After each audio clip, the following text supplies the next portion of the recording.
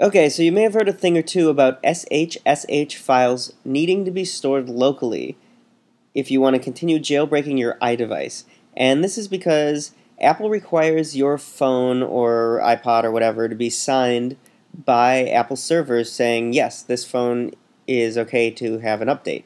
Now, Cydia, the jailbreak store, has been taking care of this for you by putting up their own SHSH servers, so your phone can just check with Cydia, and then Cydia will send back a response that's like, "Yep, you're okay," and then your jailbreak won't. Apple won't, counter your jailbreak with a, "Hey, you can't do this."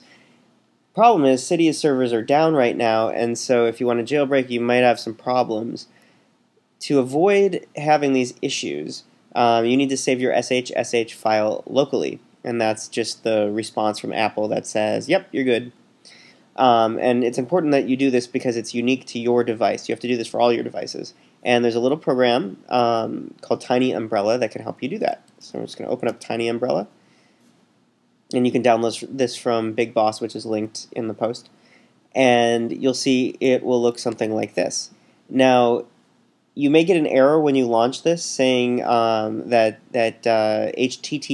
HTTPD needs to be closed before you can actually start your TSS server, and that's because it needs to use a web server. That means you just have web sharing enabled, so just turn that off if you need to actually start the TSS server. But for what we're doing, we just need to actually save a copy of our SHSH file.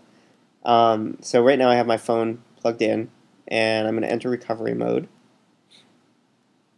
And by doing that, we're going to be able to save the SHSH file. I'm going to click that button. It's going ahead and saving it. So that took a little while, but as you can see, it pulled out the SHSH files for my phone here for various versions. And what we need to do is tell the phone that we don't want to use Cydia's SHSH stuff. So I'm going to uncheck request SHSH from Cydia and set host to Cydia on exit, and then apply those changes.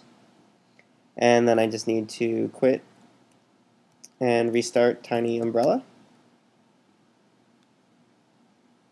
Here we go. Now when you need to restore, you'll be able to do that because you have your SHSH file saved and you have it set to restore from here instead of using Cydia's servers. So instead of Cydia's servers, you actually just start your local TSS server, and you'll be able to make that restore should you need to in the event that Cydia's servers are not back up and you need to restore your SHSH manually.